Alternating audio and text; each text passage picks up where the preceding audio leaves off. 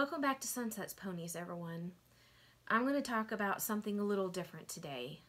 Be assured that in the future I will return to my regular My Little Pony content. But today I have something to say, and I feel it is important enough to come on camera and say it face to face, so to speak.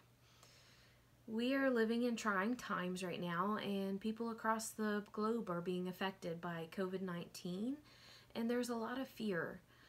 Before I go any further, I want to say that we all should absolutely be following the CDC guidelines. Wash your hands well and often. Practice social distancing. Be prepared for yourself, but also think of your neighbors, your coworkers, your friends, and the other citizens of your city and your country. Be prepared, but do not panic. And that is what I want to talk to you right now about. Fear.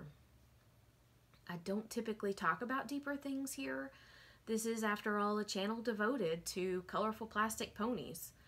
In fact, I personally struggle with talking about anything that might be considered controversial. But if ever there was a time to share something deeper, I think the time is now. It is so easy to give in to fear when the world around you seems to be falling apart. But how do you not live in fear when anything and everything is so uncertain, when so much depends on people and events that you have no control over? The answer is to find an inner peace that does not rely on your outward circumstances. The kind of inner peace that doesn't rely on where you live, or your job, or your health, or your family's health. All of those things could change tomorrow, with or without the coronavirus. I know that I have a variety of viewers with all different kinds of worldviews and beliefs, but I hope you do not mind if I share where I find my own peace. I am a Christian. I believe that there is a God who is both righteous and merciful. I believe that we humans are fallen beings and that we are our own worst enemies. We could never reconcile ourselves with God. But the good news is that He is also merciful. And so He sent Jesus Christ, who is both man and God, down to earth to reconcile us with God, which is something we could never do ourselves.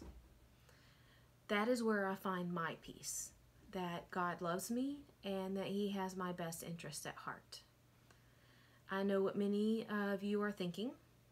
How can you trust a God that allows things like a worldwide epidemic, or cancer, or any number of natural disasters? To be honest, I do not have all the answers. No human being will ever have all the answers to why bad things happen.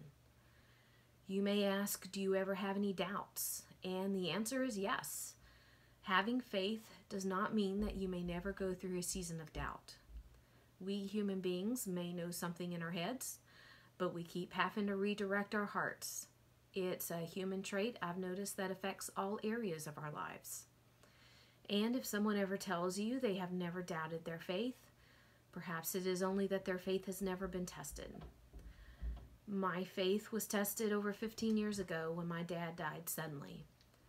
When I stood in church the following Sunday, only 24 hours after he had died, singing about how God is in control, you can bet that I was asking myself why.